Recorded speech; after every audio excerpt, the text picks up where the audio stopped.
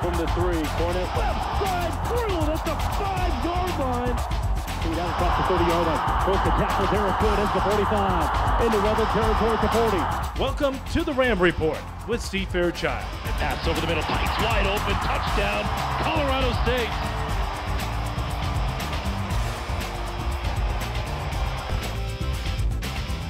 Hi, everybody, and welcome back for another edition of the Ram Report with head coach Steve Fairchild. I'm your host, Brian Roth. Happy to have you back for another edition. A tough loss for Colorado State this past weekend, losing 38-31 at home to San Jose State. And Steve, I know those are tough ones, not only when you lose in the closing seconds, but when you know you had chances in the contest. Yeah, we had plenty of chances. We just, we got off to a slow start on both sides of the ball and dug ourselves a hole. We got down 24-7 and then started playing and got back into it and took control a little bit there late in the game, but didn't finish it out. So very disappointing loss, but still a lot of football left this season. Yeah, it was a beautiful day out there at St. Olympic Field at Hughes Stadium for Homecoming 2011. 12-yard line, moving left to right. Rutley takes the call, left tackle, big hole to 5, dives to the corner of the end zone. He's in for 6. Thomas back to throw on first down, going deep, looking for Greenwood. It's caught! It's a touchdown! Balls here this year, let alone touchdowns. Play fake. Thomas going to go back to the air, looking deep. Down the middle of the field, has Coffin at the 30. He stumbled after making the catch. 4th and 2 from the Spartan 18-yard line. High step behind Thomas to the ground game. Derek Good, he's not going to get it. Here we go. Football at the 25 of San Jose State. Thomas stepping up in the pocket, as all day, into the end zone. Cut! It's Greenwood, and it's a touchdown for CSU. 1st and 10 from their own 12. They look to pass on first down, now under pressure, and Faulkner will go down back at the 10-yard line. 2nd down and 8 from the 19. Faulkner, pump fake, going to go deep, and there's Momo Thomas. He has the interception at the 45. He'll reverse fields. Oh, he stepped out of bounds. Thomas, 7-step drop to throw on first down. Steps up, fires deep, looking for Kaufman. Got it to 15, to the 10, to the 5. Touchdown, Colorado State. Thomas Kaufman, and the Rams go for the kill shot. Thomas go from the gun. Here comes the blitz. Pete now under pressure. Going to roll out to the right side. He'll tuck it under. Pete to the 5. Dives into the end zone for a CSU touchdown. 1st and 10 from the Ram 46. Faulkner. He got hit from behind. The ball is loose. And CSU saying they have it. No signal from the officials. The referee will come in and say it's San Jose State football. Faulkner from the gun, takes the snap, steps up in the pocket, hit as he throws, and it's incomplete unless they call it a fumble. They're going to say it was a fumble, and CSU has excellent field position. Be 48. DeLine will eye it. Not much wind to speak of. Snap is good. DeLine kicks it away. Plenty of distance. It is no good. Well, again, a disappointing end to a beautiful afternoon in Fort Collins. And Steve, talk a little bit about at the start of that game. You said you didn't get off to a good start. Can you put your finger on as why you didn't get to a good start? Well, obviously defensively we didn't tackle very well, and we weren't flying around. And offensively, our first series we went 3 and out. So against a team like San Jose State, it gives them life. And we are a good football team when we play with passion and have that edge. And it's my job to make sure that we show up ready to play like that, and we weren't Saturday. Yeah, sometimes when you go on the road, as you guys did at Utah State, some mistakes by the home team give the visiting team life, which it did in Logan, and I thought kind of the opposite kind of happened to you in the first half. Yeah, no question. It's a game you'd like to think you'd come out and put together a drive and go down and score and maybe get them out of there a couple times. And but again, they credit them. They made some plays, and even going down the way we did, we still had a chance late in the game on both sides of the ball to close it out, and just couldn't get it done. Yeah, offensively, I know a lot of the talk had been about the fact that there hadn't been many big plays in that CSU offense through the first 4 games of the season, but boy, there was a lot of big plays for the CSU offense on Saturday. Yeah, probably the one bright spot was we took a fairly significant step forward in our passing game, particularly getting the ball down the field and chunks of yardage to our wide receivers. So we really did a nice job in that area, and it paid off. I mean, we were able to move the ball, but again, you know, we didn't come up good in the running game, and like I said, didn't tackle very well. And in the end, we ended up losing that game. Yeah, talk a little bit about the run game, because it kind of has been hit and miss. Was it something San Jose State was doing defensively or something different?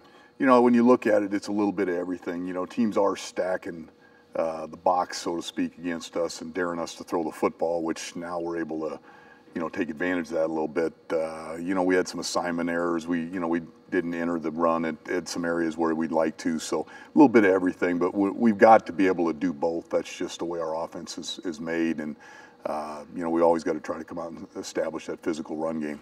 Yeah, I knew that you knew and the team knew that San Jose State was going to be a quality football team. I'm not sure if fans fully comprehended that, but I thought they were very good. I really liked their running back, Rutley. He was good until he got hurt. Yeah, no, he was a very good player, and I knew they were good. You know, they had Nevada beat.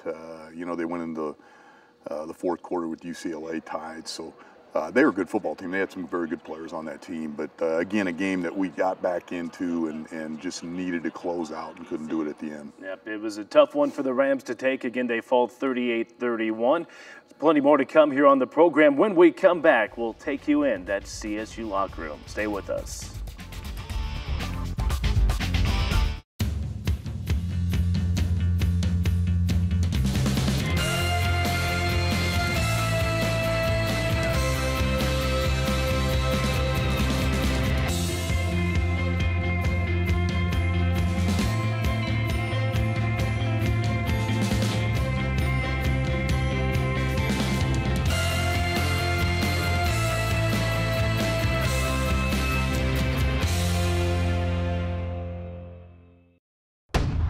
Colorado State season tickets are on sale now. Make your plans to be at Hughes Stadium for every exciting Rams home football game. This year's home schedule includes National Power, Boise State, and Front Range rivals Air Force and Wyoming. Purchase a sideline season ticket and get the Cinch Chain Rocky Mountain Showdown game versus CU for no additional charge. Call 1-800-491-RAMS or visit CSURams.com. Check out visitftcollins.com for lodging packages and make plans for a Fort Collins weekend.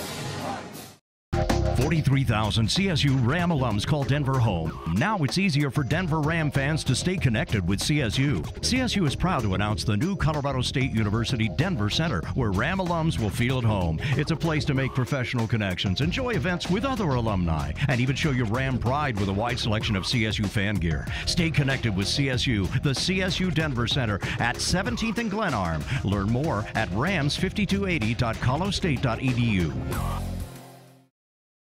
Twitter is great. Here's one. That darn cat is in the tree again. Where's a 7-footer when I need one? Here, kitty, kitty, come on.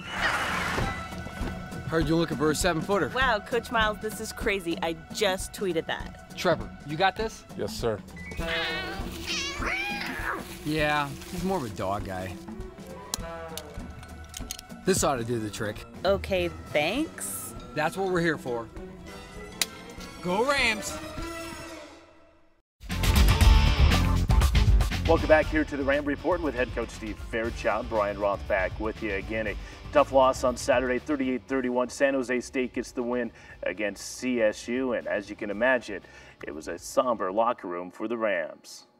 CSU! You have to open things up down the field. No better time than to get that deep passing attack finally up and running than here today. Now going deep, looking for Greenwood. It's caught! It's a touchdown!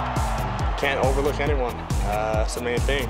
I'm not saying we did overlook him, but I don't think we came out with that edge that we need to in order to win games. I mean, it's hard to win a game in Division I college football, and we proved that today, that we didn't step up to the plate and make the right plays.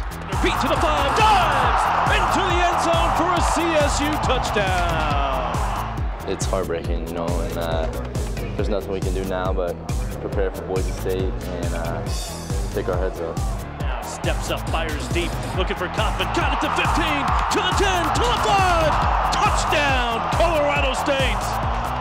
We played a good team out there, a team that kept fighting. You know, obviously we think we should have won, you know, but they just made one more play than we made, so I mean, you know, we're all disappointed about the loss.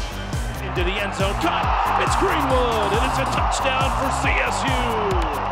When we came back and tied it, it was night and day compared to how it was when we were down. And as a team, I think we need to, even when we're down, we need need to have that kind of energy and enthusiasm. We didn't get on track, offensively, defensively. Like I said, I'll make a few more throws. This game's not close, and we win. Here it is, Sonny Lubick Field at Hughes Stadium in a stunned silence. Final score 38-31, the Spartans over the Rams. Well, again, a very disappointing feel to that Ram locker room. And happy to be joined by quarterback Pete Thomas. And Pete, kind of give us a sense of the attitude, the mindset of the players in that locker room following a tough loss. Definitely a sad locker room, 180 degrees from where we were after Utah State. We feel like we didn't execute and gave away a great opportunity to get the 4-1.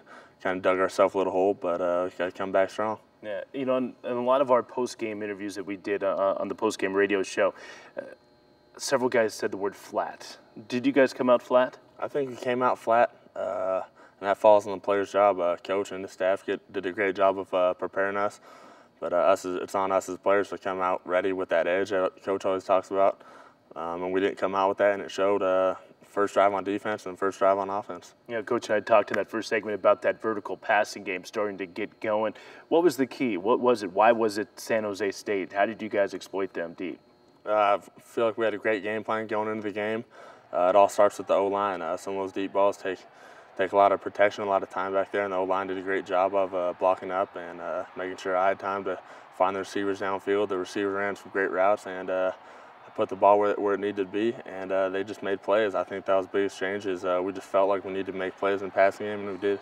Yeah, talk a little bit about his performance, Steve, because he was excellent. You look at all the numbers, and they were fantastic, and I thought a lot of his deep balls were right on the money. Yeah, no question. You know, Pete's got the ability to throw the deep ball, which really opens things up for our offense, but he hit it on the head. You know, the offensive line's got to block, the receiver's got to run the route, you know, he's got to read it right and put the ball where it needs to be. It's such a team game when you try to get the ball down the field, but we did, and that's going to really help our offense in the future. Yeah, and one of the things we realized with that passing game, you really got the wide receivers involved in the game. It wasn't just Joe Brown and Crockett Gilmore. It's Luke Greenwood, Thomas Kaufman had a big game.